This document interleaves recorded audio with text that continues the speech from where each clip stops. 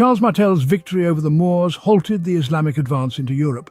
Picture this, the year 732, Europe on the brink of being overrun by the Moors. Enter Charles Martel, an unassuming man with a destiny to change the course of history.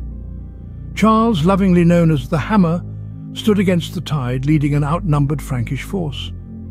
Against all odds, he halted the Moorish advance at the Battle of Tours, a turning point in European history. His victory ensured the survival of Western civilization, setting the stage for the Carolingian Empire and, ultimately, modern Europe as we know it.